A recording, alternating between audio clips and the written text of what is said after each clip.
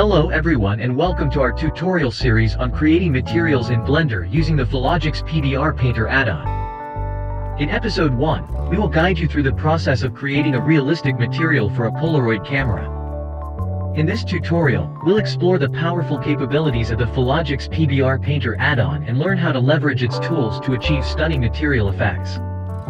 By the end of this episode, you'll be able to create a lifelike material that brings the Polaroid camera to life. So, let's dive into the world of material creation and start our journey with a Polaroid camera. Let's get started.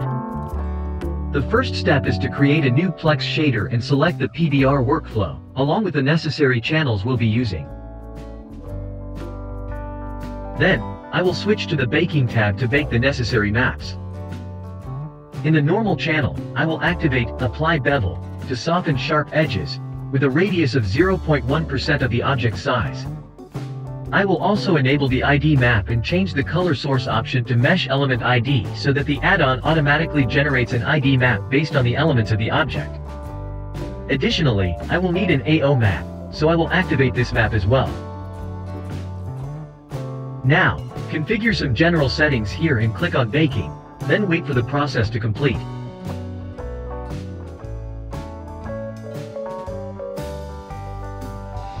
Great! Now switch to the Paint Layer tab.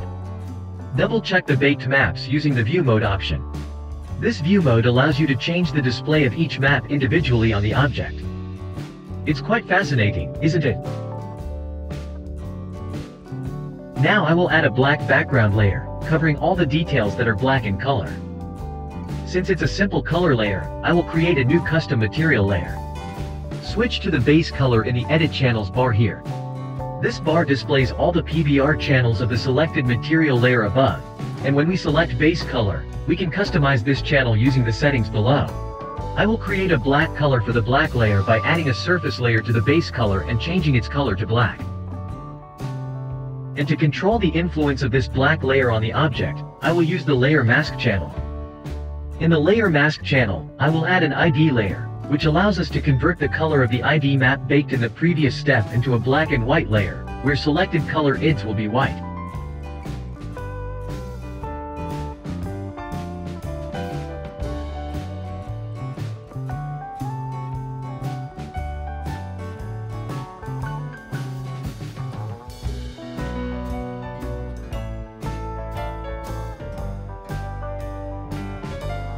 You may notice that some color IDs, when selected, do not turn white in the ID layer. No worries, in this case, simply increase the tolerance parameter slightly. This parameter should be set at its lowest value, but ensuring that all the colors we have selected can still be recognized. Next, I will add a plastic grainy layer to the desired details. This material type is available in the Smart Material library, so I will add a new Smart Material layer. Switch to the PBR channel and select the plastic grainy material in the settings of this layer. Modify the parameters of the Smart Material to make it as realistic as possible.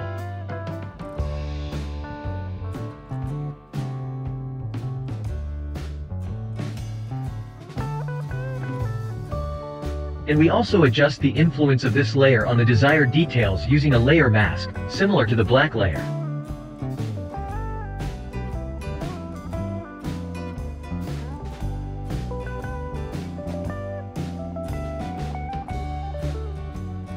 To further enhance realism, I want to add another layer of textured plastic. For this layer, I will create a new Smart Material to demonstrate how to create a custom Smart Material library for your own use. After creating a new Smart Material layer, we will have a basic Smart Material here. We will proceed to modify and customize this Smart Material. Click on the Open in Editor button here to access the node settings of the current Smart Material.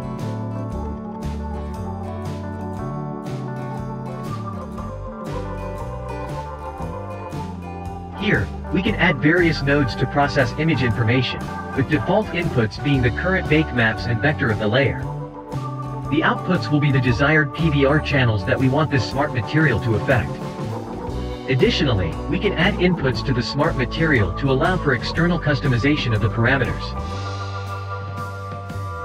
I will fast forward the process of creating smart materials.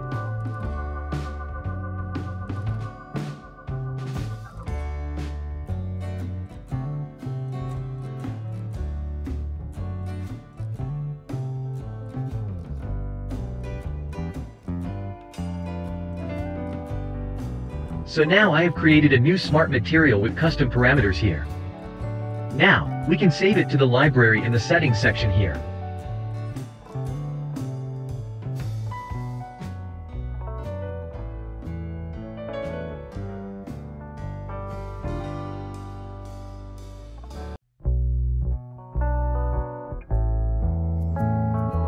Additionally, you can also export this smart material and share it with others, or import a smart material from external sources using the export and import functions available here.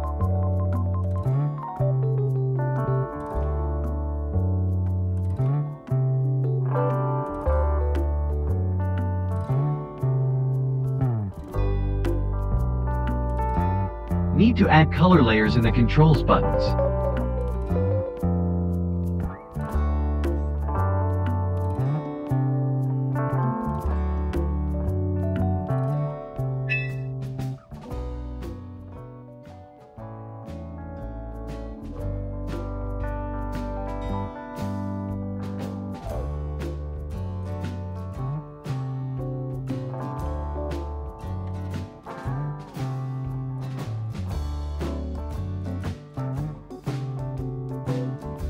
Pretty good.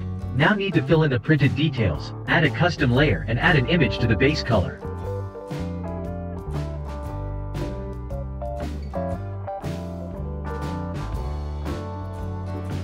We will download the image from the hard drive.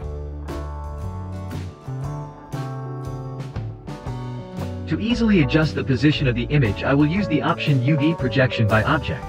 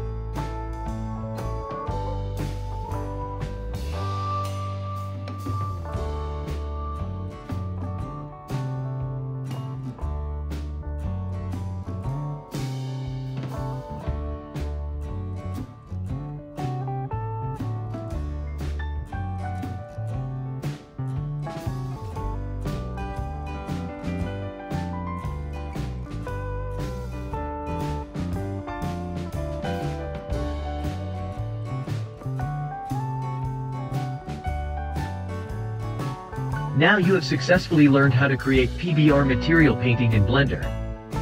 By following the steps we covered, you can confidently create and customize various material layers, apply smart materials, adjust parameters, and utilize control nodes to achieve realistic and visually appealing results.